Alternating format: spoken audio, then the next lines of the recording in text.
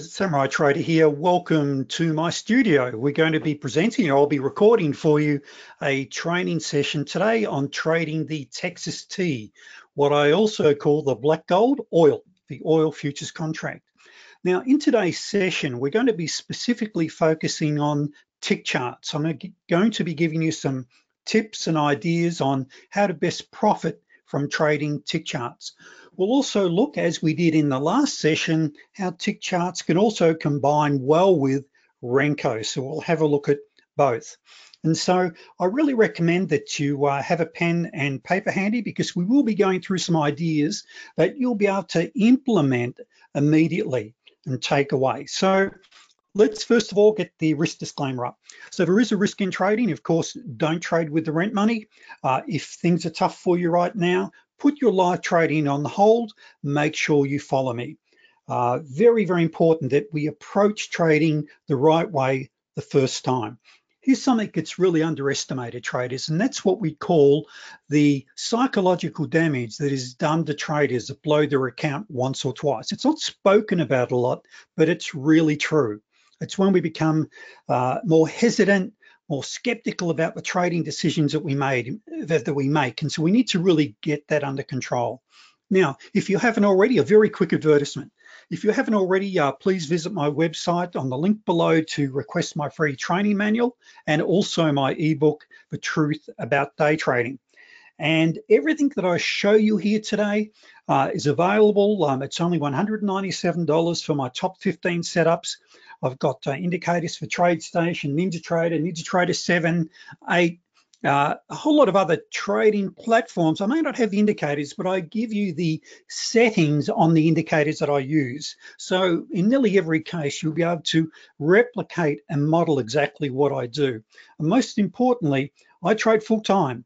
I have dozens of coaching members. I just finished doing twice a week, I run a live 2-hour coaching session. I just wrapped that up a little time ago.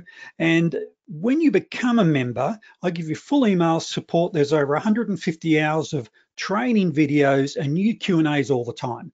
And of course, you can also join my monthly coaching program, which is peanuts, cheapest chips to join. But perhaps you'll get an idea, if you haven't seen any of my other videos, just of the massive content that I deliver my members. So let's get underway. First of all, and I'm going to actually turn off so I can focus on this. So I'll turn off the camera. So there we go. Okay, so first of all, mindset is absolutely everything. What do the markets mean to you? Are the markets an ATM? Are they exciting and fun?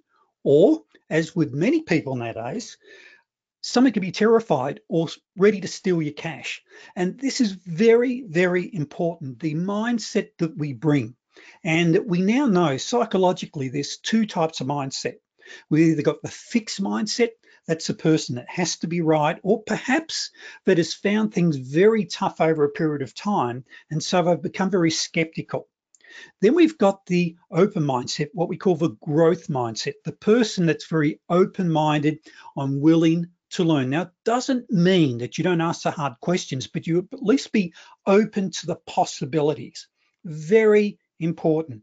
And as they say, if you think you can, you're right. And if you think you can't, you're right. And that makes a massive difference in trading.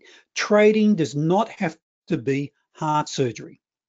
Now, it's very important here that I first of all give you a very quick overview of how to make money in the markets. First of all, this is very, very important. You trade in the direction of the overall trend until you're consistently profitable. Now, I like to look at it this way. As traders, we're like surfers waiting for the perfect wave. The perfect wave is when the lower and a higher time frame all confirm the trade. In other words, we execute our trade on an entry chart, and we're trading in the direction of anchor chart 1 and 2. Now, very important. And this is what I call Curly's Law. Curly's Law, of course, is Jack Palance in that great movie, City Slickers, where he turns around and he says there's just that one thing. Very, very important that you really break your trading down. Initially, I should say 3 charts may be confusing. You don't have to have 3. You can start off with 2, and I'll show you this. But it's very important that you've got a lower time frame that we execute our trades on in the direction of our anchor chart 1. And you'll learn more about that as we proceed. Now, this is a fantastic book that came out a number of years ago, Trend Following: How Great Traders Make Millions in Up or Down Markets. Then we've got this other excellent book by Robert Miner, High Probability Trading Strategies. Now, in that book, he specifically talks about trading in the direction of the higher time frame. Now, very quickly, I'm just going to quickly go back to this. And many of you have attended many of my seminars or webinars, and you know, I'm a researcher. All of this and all of that, well, you can't see that over there. All of those are research reports, hundreds of trades, thousands of them, and research reports on the market. I have a massive library. The reason I bring that up, traders, I've done the hard work for you. If it was an easier way, I'll tell you, or should I say, if it was an easier way and a better way, I would tell you. And I think this is very, very important if you're aware of that. This is what I do full time. So, because what I'm showing you is so logical, and some people say, wow, it's so simple at the same time. What we're looking at doing is taking high probability trade entries in the direction of a higher time frame. Okay, now certainly we will do counter trend trades, but not initially. If trading has not been good to you up till now, if you haven't been profitable, or if you're a brand new trader, you don't want to have to go and learn 15 strategies. You just want to start with 1 or 2. You start with trend following strategies that are easy to learn, high probability. This is just so important. Now, we have a saying with my members and in my coaching room, we call it 5 by 5. Yes, I can. 5 by 5. Yes, I can. You may notice automatically I start clapping my hands here. I'm fisting my hand here, or trading 3 by 8. Yes, I can. 3 by 8. Yes, I can. We're getting in what we call state. A huge part, 90% of trading, it's not about the strategies. There are literally hundreds of strategies that actually work. It comes down to the head stuff. Most traders or would-be traders suffer from what I call a hardening of the attitudes, and they need a regular checkup from the neck up. We spend hours with our members just on the head stuff because that's the important thing. Teaching them high probability trade entries is the easy part, okay? So very, very important we work on that. Now, with that, and I didn't really finish with that. This is what our target is to have 5 scalps or 4 scalps a day worth around $50 each. And there are certain setups, and I will show you on the tick chart. So stay with me. We're going to be looking at those. Some of that will deliver that are good for scalping. And depending on the time frame, of course, if you're trading on a longer term, you'll go for a larger target. And then we've got a great setup, very high probability, 80% plus, called the 2B. And if you're trading CL, which is what we're focused on today, that'll give you at least 3 8-tick trades a day, romps it in, okay? Now, what does that mean? That's over 400 a day. Now, it's very important, traders, that you have a target. Show me a man or a woman with a compelling future, and I'll show you someone that's going to achieve it. Just so important. Unfortunately, as time goes on, it's very easy to become skeptical, and we live in a society of let's blame the other person. Unfortunately, one of the major reasons why traders fail today, and there's going to be traders that watch this now and will want to blame. They will blame me or they'll blame others, but the bottom line is they're not willing to follow the rules. There are precise times when you need to enter. And yes, they are rules-based, but you've got to follow the rules. And this is something we've got with my coaching members in our coaching room. We call it, let's scalp the crap out of it. Okay, so just on trend trade only, I'm banned from CT trading. That's what I sort of teach new traders or traders that have been finding it difficult, because when I look at experienced traders that perhaps haven't been making money or are not making money, it's a counter trend trading that usually gets them. And this is just a number of our trades down the bottom here. There's the ATR, just some of the rules. But then we've got down here, yes, I can, yes, I will, yes, I can, yes, I will. And it's just this mantra because we get in state. It's what we call a neuro-linguistic programming strategy. Here's what the fact is, traders. If two people can do something, if two traders are profitable, you can what we call model them. Look at the syntax, the order in which they do things, and we can model that. That's the premise of NLP. Now, with trading, we can do exactly the same thing. Now, all of a sudden, when traders have a fantastic future ahead of them, such as earning, so if you started, let me just explain this and we'll come back to what I was about to say.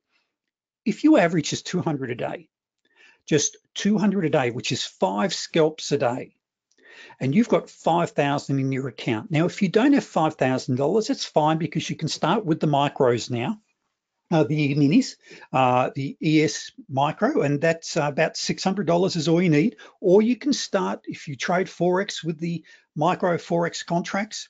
And once again, as I mentioned, the strategies and ideas I'm about to show you, it doesn't matter whether it's stocks, Forex, or futures, works equally as well. But here's what the fact is. 200 a day, it's 1,000 a week. Within 5 weeks, you've doubled your money. You're now trading 2. Within, how many weeks is that? 8 weeks, you're now up to 3. Within 16 weeks, on just earning 200 a day net as an average, 1,000 a week per contract at the end of a week, you're earning over $10,000 a week. Now, be open-minded to the possibility. Once again, if you've got a big enough reason, you'll find a way of getting there. And just remember, anyone that's looking at joining me or any current members, how do we do that? And you know that, 34 Bs and 2 Bs every day of the week. That's what we trade. But create that compelling future. What is your income goal? Maybe 2,000, 5,000, 10,000. Your goal may be only $100. Now, when you become a member, we've got this on Excel spreadsheet. If you put $100 in there, it'll take you 38 weeks. In other words, if you earn just 100 a day as an average, within 38 weeks, you're up to $10,000 per week if you average the 100 a day. There's virtually no business like it, but you need to learn how to trade correctly. So before we go to the charts, I want to go through a couple of fundamentals with you. Just like John Wooden, the great famous NCL coach, basketball coach, used to say, you've got to practice the fundamentals every day. What are our fundamentals as master day traders?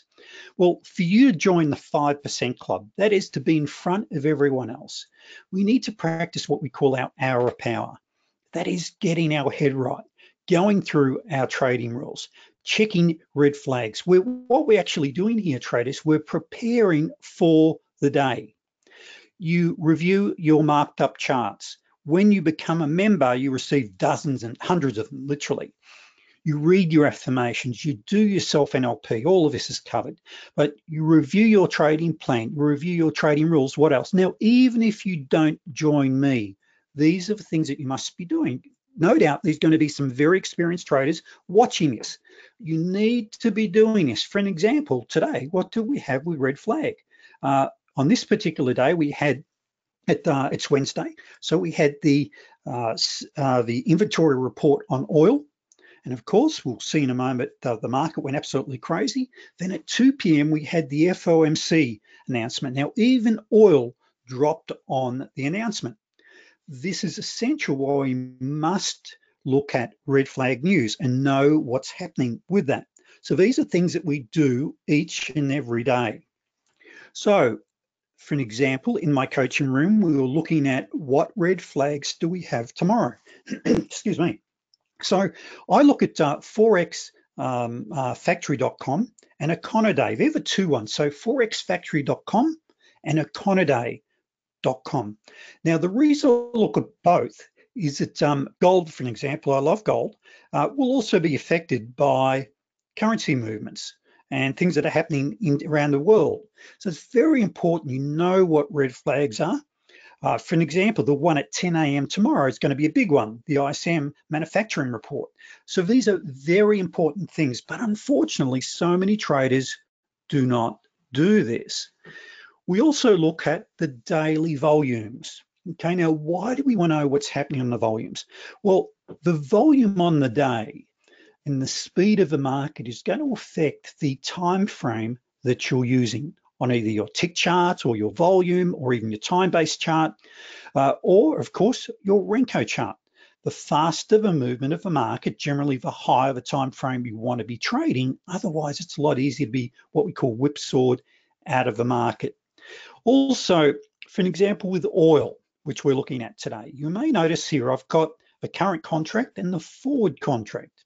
So today, with the inventory report, there was around 600,000 contracts traded and 123,000 on the forward contract. Now, why is that important that we know that? Well, it rolls over on the 18th of every month, give or take a day either way. And so we want to know what volumes we've got. Also gives us a heads up on what's happening in that arena. Now, with the tick-based charts, which is what we're about to look at, and a couple of ideas and give you some great trading ideas. In fact, a tick chart counts down a number of predetermined transactions before forming a new candle. Now, with oil, during the New York session, I like a standard tick chart. My trading chart is a 233. During the Globex session, that is the after hours market, which we're in as I'm recording this right now, I like an 89 tick. Now, for my main anchor chart on the 233, so if we'll see this in a moment, I'll have a 233 and a 610. With my 89, I'll have a 233 as my anchor. Now, you may notice they're all Fibonacci numbers. Now, do you have to use fib numbers? No, you don't. You can use round numbers. You might say, okay, I'll use a 200 or 250. Okay, but you just want to multiply those by 3. Okay, very important you multiply those by 3. And there's been a lot of, and personally speaking, I was about to say there's been a lot of studies, and look, I don't think there's any difference between a tick chart personally. Now, don't attack me, just my opinion, but why do I use tick charts, Sam? Because I've got 5,000 members, so that's why. Many of them use tick charts, so I've become a convert by association. So let's now have a look at the charts. Now, first of all, when we look at the charts, very, very important traders, you minimize the indicators that you really need. Okay, so what do you really need? What are you going to use? Unfortunately, a lot of charts look like this, where they've got so many different indicators there, okay?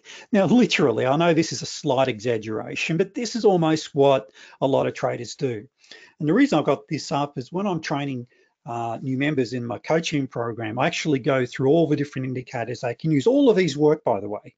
There are literally hundreds of indicators and adaptations of indicators that do work. If we consider this for an example, just go here, my particular case, where I've been having coded, I've got literally hundreds of indicators. And this is why I say to my members, if it was something better that I knew about, I'll tell you about it, okay? Or I'd give it to you. I don't personally sell, I don't sell indicators, I give them away, and I've got hundreds of them, all right? Now, these are TradeStation, but many of them, of course, are applicable. And some of the most common indicators are the best. For an example, your MACD, the %R. Then an RSI used correctly is fantastic. A stochastic is fantastic used correctly. There's just so many different indicators that you can use. So the reason I bring that up is that my chart's not going to suit everyone. And it's very important that you generally understand. I'm not going to go through all the indicators, but you understand the usefulness and what they do on the chart. But what I do want to get across to you right here, traders, is, and oops, I just jumped ahead a little bit. That's not what I wanted to do, because I want to go through candle by candle for you to show you what I'm looking for. Okay, now, first of all, between there and there, that was the today's inventory report. Now, it doesn't look like a big market mover, but it does. It takes off like a bull out of the gate usually. So you've got to be really cautious of that. Now, I'm just showing one of the anchor charts here. I like to have two, and there's a reason for that with some of the setups that we use, very high accurate, high probability. But let's start to go through what I'm looking at. Now, I do have to say this at the same time. I love Renko charts, and you can actually trade. If you haven't looked at Renko, I really recommend you do. Now, this, for an example, is that point right there. That point there is that point right there. This one here is that point there. Renko is a fantastic chart for smoothing out price action, but sometimes it can smooth it out a little too much. That's why we learn to trade and to look at both tick and Renko. They can work hand in hand. Now, for the brand new trader, you don't have to start with both combined. You start with one thing, Curly's law. You start with one setup, one chart, one time frame, and one market. As you get that down pat, you then start to add to that. So let's go back to our tick chart and what we're looking for. Wrong one. Here we go. Pardon me. So let's just scroll along here. What I've got on my chart here, as you can see here, I've got EMAs. Now, EMAs basically will give us an overview of the trend direction. And we've got a saying, follow the gold. So see the yellow, we follow the gold. Now, we can see with tick charts here, and this is one thing where it varies from, say, trading using Renko. With tick, I really like using an oscillator and a short-term hook to confirm a move. Now, typically on a 233 tick chart, you're going to have a 7 tick stop, which on oil is $70, so it's $10 a tick, and you're after 8 ticks. So you can see there, we romped our 8 ticks, we romped our 8 ticks in there. Now, there were 2 potential entries, and we then had an entry. Now, these white candles are based upon the 3 candles here, and it's a pattern. I call it the super scalper. You don't have to use the super scalper. You can actually just simply use candle formation and a close below the blue trigger line. So see there is a entry right there.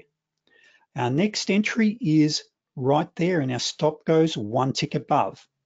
Our entry goes right here, and my stop goes 1 tick above. With tick charts, however, sometimes you'll find you only need a 5 tick stop. I still recommend that you still use a 7 tick stop. The reason being, you can quite often get what we call whipsawed. Okay, so the market can be quite choppy. Now, one of our highest probability trades is right there when the market starts to roll. Very, very high probability, and it's what we call a T20-1. And so there's our T20. You can enter on that one, but then we've got this one here, very, very high probability. Let's continue. Now, the point of using an anchor chart is this. Now, forget that you can see all of this here. Just focus on this bit here, okay? Number one, do I have a trending market? Well, we look at our EMAs here, we're rolling over, and we look at our EMAs here, and we're waiting for a pullback, a retracement. And this particular one is what we call a 2B. Remember, traders, and let's just quickly go back to that PowerPoint for a moment. And let me just scroll, whoops, let me get this right for you. Let's just go back up to this. Where is it? Remember here I said we're after 3 8-tick trades a day, and we've hit our 225, and what was the end result of that? Our end result is we're romping this in. So what's our best way of getting there? Well, it's to do 2 things. Trade with the trend. Number 2, you're always waiting for retracement, and you're waiting for on tick charts, this is very important, traders. You want to have a hook. No hook, no trade, okay? Now you can trade pure price action only. That is just waiting for, say, 3 lower closes. So I know there's some die-hard pure price action traders out there, and yes, I know you can do very well, and you don't have to have the oscillator, but for new traders or as an added confirmation tool, this is where short-term stochastic hooks can be really good. So we travel down. Now, as long as we see our higher time frame, we're waiting for a retracement on our entry chart and a trend continuation. This is also very important. See these little black dots here? They're called fractals. Now, Bill Williams, who wrote the book Profittunity and Trading Chaos, has made fractals really quite famous. And in principle, you're taking the low of those and you're drawing a horizontal line and you're selling the break of that line. Okay, so there's one there, there's another one here. Okay, so these are called effective, really breakouts. We're trading what we call, and it works brilliantly, but we're trading what we call trend continuation. So we're in up here, we're in up here, we're in there. We get in earlier. And once again, as I said, there's lots of strategies that work. And so we've got a trade right there. So we're in on this trade right here. So we're taking all of these retracements, provided the prevailing trend confirms a move. Now, what you can also use, you can see the little red dots there. They're what I call an ATR. If we look at the Renko chart, my ATR, it's a lot easier to read and say when it's on a tick chart because of the tails. Okay, you get a lot more jagged, the way they form. The number of transactions in that price range will vary, hence you'll have different size candles. So your ATR can work very well, but you can also use a parabolic SAR, which stands for stop and reverse. And you just need to fine tune it, because if you're, say, day trading, you're at work, you don't have a chance, sorry, not swing trading, my apologies, and you're at work, you don't have a chance to look at the charts. You want to have a really wide stop. But as day traders, we're in and out. So we're scalping the crap out of it, okay? So we want to get in, pick up our 5 to 8 ticks, pick up our 5 to 8 ticks. Now, what if you want to go for your larger targets? This is where your ATR or parabolic or even a moving average on a higher time frame, and as long as you're staying under that in a short situation, you're staying with the trade. Trading does not have to be rocket science. It really doesn't. I own just about every indicator, maybe a slight exaggeration, but I've purchased dozens, and some of them have cost thousands of dollars. Now, I'm what I call a strategy hacker. Now, you may be thinking, Ray, I was with you up till now, but what the hell is a strategy hacker? I look at a strategy and I reverse engineer it. How does it work? Or does it work? And virtually every strategy I've ever looked at or indicator is a derivative of price, or it's a remodel of someone else's indicator. That's the fact. Now, your best indicators are free. They truly are. They're free. Your RSIs, your stochastics. Now, all of these are derivatives of price, which means they plot after the fact. But then if you go and learn how to trade your floor pivots, which is what these lines are a predictive indicator, because the chances of hitting a floor pivot, and let me just expand this, are extremely high.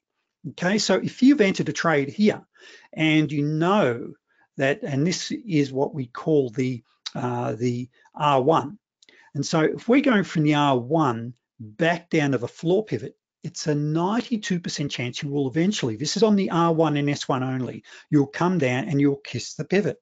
Now you may stair step, and this is what we call stair stepping on the way down. But this is where, as day traders, we'll scalp the crap out of it, we'll come down and get it. Now here is another 2B, here is another 2B. Now the 2Bs are the ones where we go for a larger profit target. and your 34Bs, your slingshots, etc., will go for a scalp. But you can trail. So trailing, you can use an ATR here. You've got the ATR, it's kept you in all the way down. Or you can use the parabolic, or as I mentioned, a higher time frame moving average. Now, another thing here you want to look at is note 5850, 5820. Note how these act as support and resistance on oil. So round numbers are very powerful here, 5880. Look how price went up there and bounced off it. These can also assist you with your trading. So what we've done, traders, is just quickly reviewed the potential. There's a huge potential with trading tick charts. Tick charts are a great methodology. Likewise, so are Renko. Okay, so here's a Renko chart right here. Okay, so Renko's nice and smooth. But what I like to do, as I mentioned in my last video on trading CL with Renko charts, you can use them as a combination. Because if you get a really strong trend on a Renko, it'll be all red and you think, gee, how can I get back in? But you look over at the tick and you've got other entry points. So where do we go from here? So traders, I've covered a fair amount of information the past 30 minutes. The bottom line is you can do very, very well trading for black gold. $10 a tick, it trades basically 23 hours a day. It slows right down after when the market reopens at 6 p.m. Eastern, it slows right down. And that's why you need to consider at all times the chart size that you're using. Well, we mean by that, the tick size. So New York, we're looking at 233 typically for a normal day. If the market goes crazy and it really picks up, you might have to increase the time frame. If once you roll over into the Globex session, which is the Asian session at 6 p.m. Eastern, we'll drop it way down to an 89, sometimes even a 55 tick chart, okay, because it's that much slower. But once you hit the London session, so there's really 3 sessions in the market. You've got New York, which has got the highest volume. You roll over into the Asian, which is the lowest. Then you go into London just before New York opens, and that's when it really starts to pick up. You try not to use too many different time frames because it can become a little confusing. And there's also little hacks you can use, such as just show you on this one, whereas let's go back to that tick chart. You may notice here this very thin line I've got there. See that little black line? That is a higher time frame EMA that I use, and it models exactly the 200 EMA on my anchor chart. So if I wanted to have this all the way up and I want to see what's happening on the higher time frame, the longer term EMA tells me that. So I can see the trend direction. Why? Because I want to be trading in the direction of the trend until we roll over. So we will wrap things up, traders. So please subscribe to my channel to keep up to date with all of my videos. Better still, become a member. It's only $197, full email support. I run fortnightly training videos that I record. As you can find out information about my coaching program on my site, but we've got a coaching program. I run 2 live sessions a week. So traders, thank you very much. And make sure you look out for my next video. Thank you.